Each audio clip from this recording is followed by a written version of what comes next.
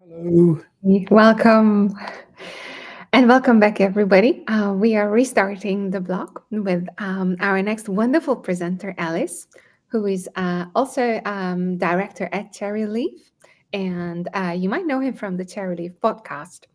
And on a side note, I really like listening to Ellis's voice. And you put a lot of effort into educating people. So thank you very much. And I believe this presentation is going to be continuing that stream. Thank you for that. That's very kind of you. So I timed this at 18 minutes, so I need to get a wiggle on. So okay, we're going to cover, if I can get the slides to move forward. Oops, I need to have my other window open for that.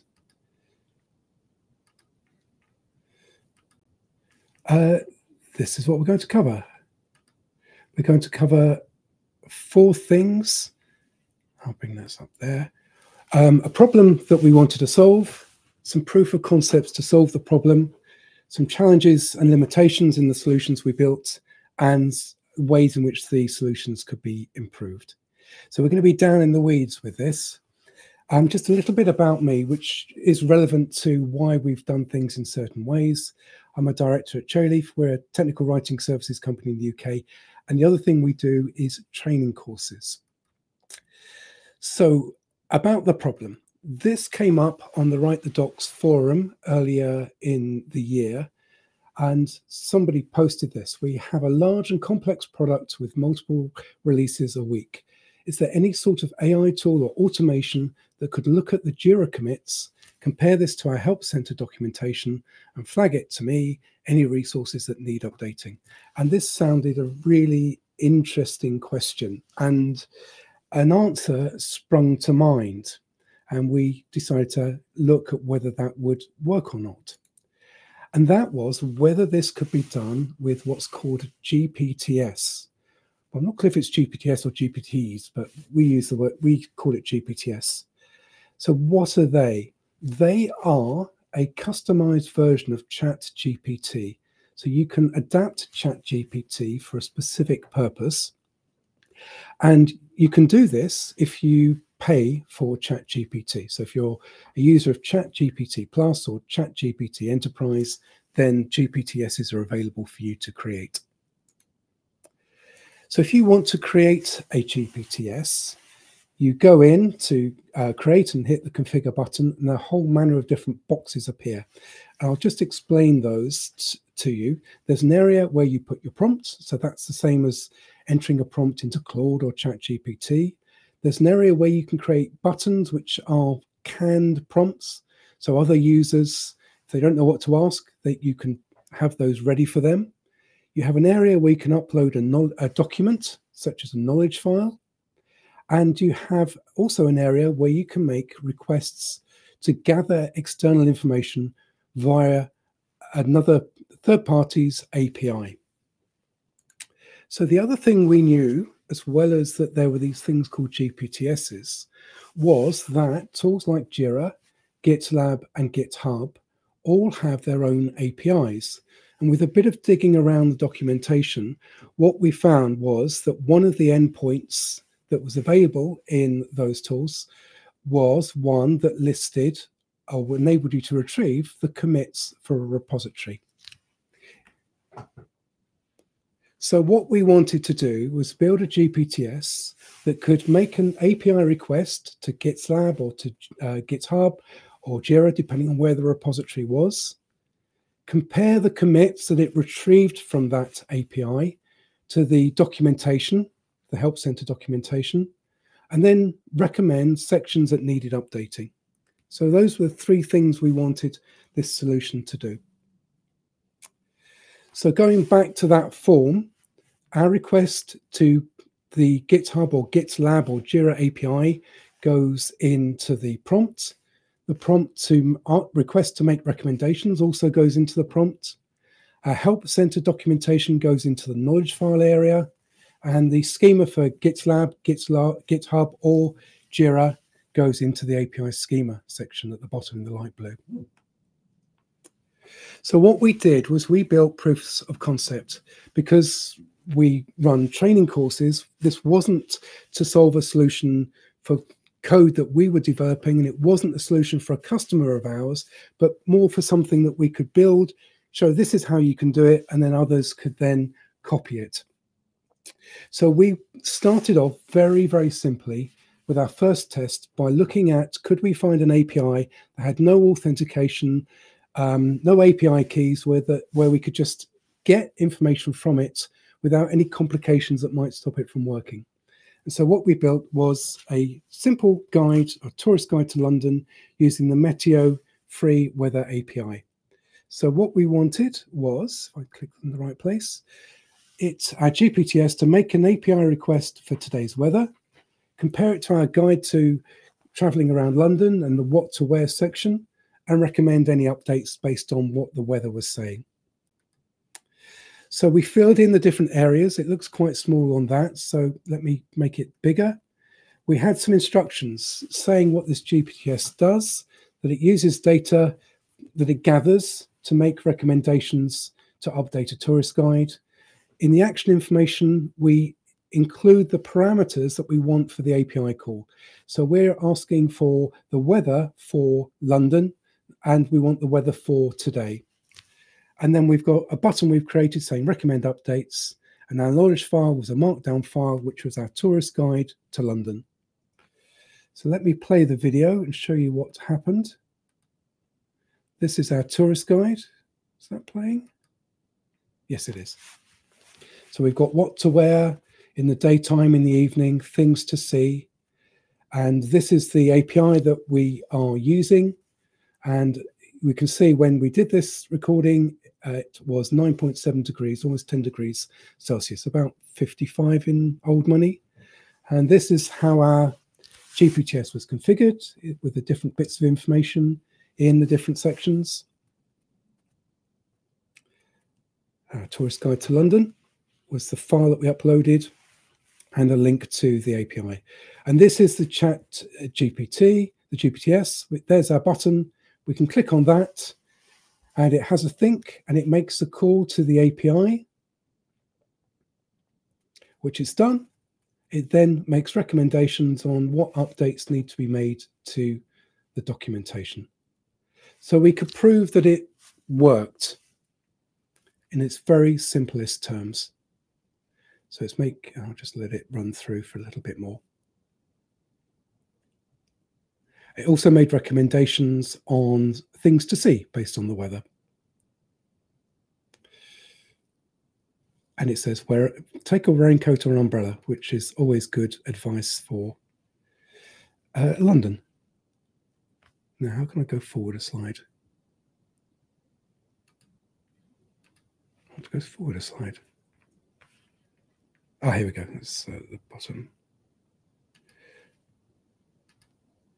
So our second test, we looked at a product, an open source product on GitLab, so that we could use it without breaking any copyright. And we came across Mailman. This is a server application. It has an API in itself with API documentation in the guide, and it has a few commits on an occasional basis. So if you use GitLab, and the documentation was written in Read the Docs. Now, we're not involved with Mailman, so what we had to do was we had to use a screen scraper to scrape the information from the user guide, and then we converted that into a single markdown file. If you're using GitLab and you have repositories on that, then your API requests follow this format. For each repository and each fork of a repository, there's a project ID. And basically, you have to know that to gather the commits for a particular repository. So for this GPTs, what it does is that it makes a request to the relevant endpoint, which is called get repository commits. It also includes the project ID, and it retrieves the commits. In this case, it retrieves all the commits, and then it recommends updates.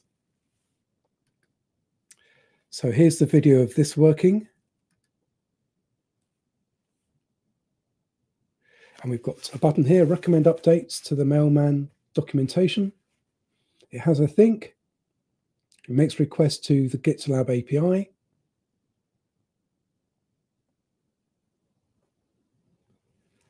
And it recommends that the documentation updated to reflect the latest version, because that had been changed. An update to the privacy policy. And a reference to Freenode, change that to Libera. And to remove some outdated references.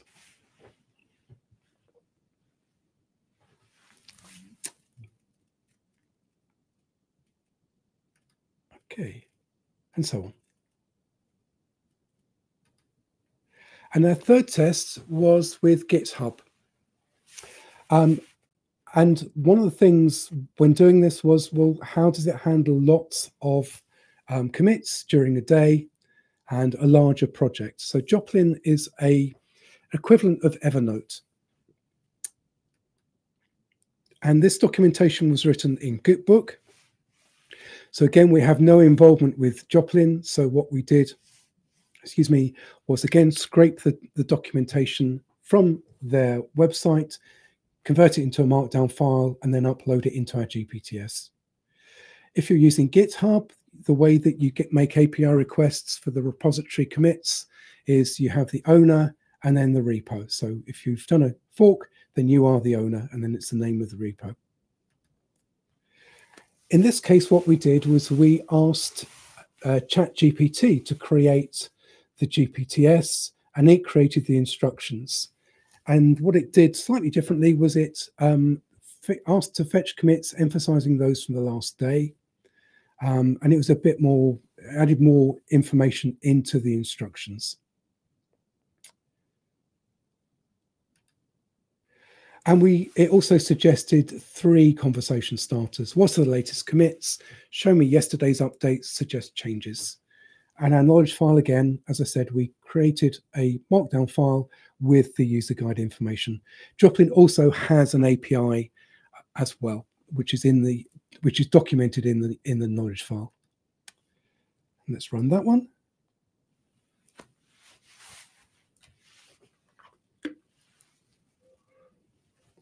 So our button asking what are the latest commits, it provides those. Now, sometimes the GPTs does ask for permission to make that request to the API. That's why that button came up. And so on this particular day, I think there were 5 commits, if I remember correctly. Yeah, 5 commits. So let's see what it does when we ask it to suggest changes to the documentation. Again, it makes a request to the API to gather the information on the commits.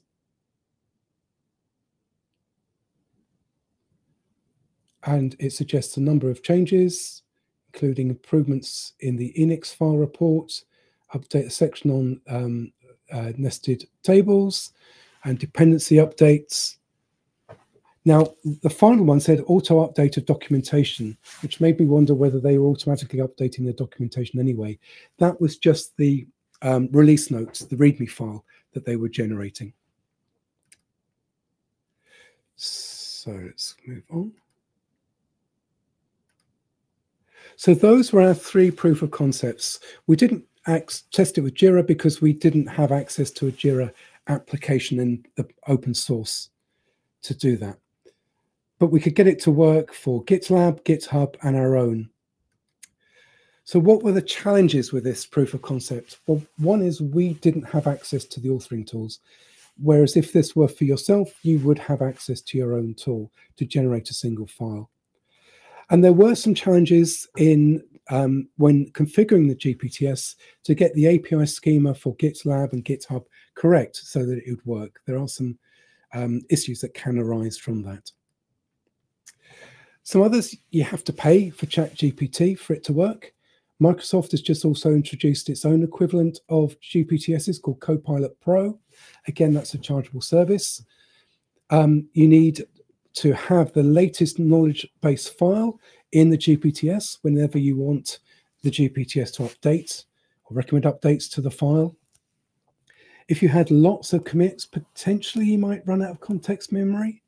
And if you are using ChatGPT, there's always, I guess, the potential risk of data security, especially if you're making this GPTs publicly open to everyone. Not that I would think that you would do. And how could it be improved? Well, one is you could actually write an app, a Python app, that used OpenAI's API for GPT-4 instead of GPTs. And if you did that as part of your code, you could get it to retrieve the latest help file, so you didn't have to upload it manually every time. Potentially, you could also use one of the services from Zapier. They've introduced something called Zapier Central, which does something similar to GPTs, and that might be worth investigating. And another question that sometimes comes up is, well, could you ask ChatGPT, the GPTs, to do the next step and actually implement the changes for you rather than just make recommendations? And that might be another potential next step, but you do have this context memory issue with ChatGPT, and there might be issues over the quality and consistency of the content that it writes or rewrites. So I think there's still a role for the technical author, the technical writer, to make those changes. And that is it. So our goal was to create a proof of concept for an e-learning course that we have, and the proof of concept worked. And if you have GPT Plus or Enterprise or Copilot Pro, you can do this yourself. You can go, particularly with Joplin and with Mailman, they're open source applications. You can do it yourself with those. And that's the end. Thank you very much. While we're waiting for any questions from the audience, I have two. One of them is, while doing this proof of concept and afterwards, did your interest point or your hunch of where this is going to bring the most use change? And the other one is, where do you see the front end of adoption right now? So one question is, where does AI fit into the world of the technical writer? And our focus has been, can it be used to make technical writers more efficient and to create better output, rather than the question, will it replace technical writers? Mm-hmm. If you look at people like Pinecone, which I know from personal experience, their documentation is created by human beings, and other chatbots as well. And there still will be a need, as Christoph was saying, for human involvement in creating the content. So in terms of what can you use chatbots and AI to do, we can use it in our role as a tool to make our lives more efficient and better. The second question was about the frontline. Can you ask the question again? The second question was, because you are in contact with a lot of organizations and a lot of technical writers, and so you have a bit of a bird's eye view to seeing the pattern of not just like where is the top of the wave, but where is the vanguard? Where do you see the edge right now in adopting LLMs and ChatGPTs? I think people are still very much in the early days, and what they're primarily using it for is idea generation, things around planning, doing mundane, monotonous work. So if you've got a document and you need to convert it from one format to the next, if you've got a load of data that you need to extract and present in a table, or take 4 documents and combine them into one, they're using it for that type of content, that sort of monotony work behind the scenes, just to speed things up, rather than anything particularly sexy and user-facing at this stage. Do you know if those rather appealing and spectacular user-facing solutions, are they already in the testing phase?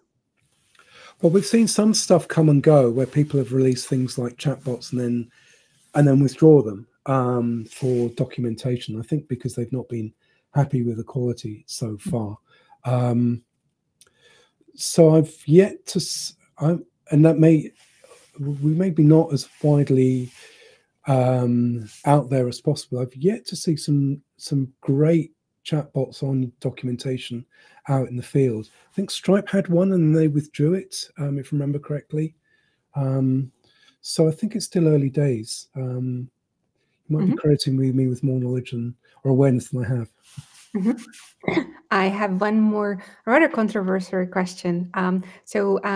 We saw in the presentation from Christian that like an accuracy from a chatbot, an accuracy of answers of statistically 98% is acceptable. Yeah. For you as a technical writer, what is that percentage that you would say, okay, this can go public?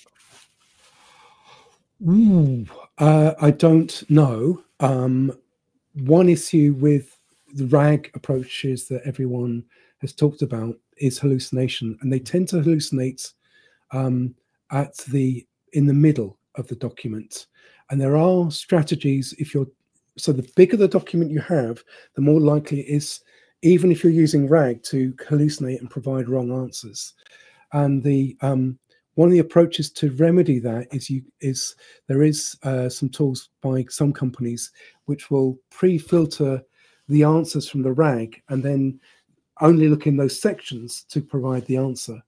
And that is one way to mitigate the mistakes that are out there. But going back to your question about what's acceptable, I guess when it starts to have an impact on the support line, where people have got the wrong answer from the documentation and they're going to the support line and saying, this isn't answering my question, what is the answer? And it's then having an impact on extra calls to support. I guess that would be the point where it's not of an acceptable quality. Or it puts you at legal risk because it's giving you incorrect answers. Yeah. From Satish, was it tested that how much data interface can accept, maybe in terms of number or words or lines? So we did test it. So the tourist guide was just 2 pages. The Joplin one was about 258 pages. And the Mailman one was again about 250 to 300 pages. So we tested it up to about that size. And I was talking to I've forgotten his name now, from MasterCard in the break, and he was saying MasterCard's testing their documentation is about 250 pages as well. So I think around 250, 300 is a typical amount for a user guide, and it seems to work okay at that level. But how big and at what point it breaks, we didn't test it to destruction. Aside from chatbots, once they become published, do you see other features or capabilities that you see rather in the immediate future to become widespreadly used? Probably grammar checkers, which are you mean in terms of the use of AI? Right. Well, in terms of AI tools that grammar and tone and style checkers, checking for consistency, tools that help us identify content that's been written once and can be repurposed. There are tools, a few tools around there that do that, and then are incorporating AI now to do that. And tools within applications like Word for doing things like formatting and reformatting of information. I think as writers, we will be using those more and more. Probably the earliest adopters. Yeah. I mean, a Copilot for Word is available for free users and for enterprise users, but and for mobile users, but for some reason not SME users at the moment. So there are people already using AI within Word. Ellis, thank you very much.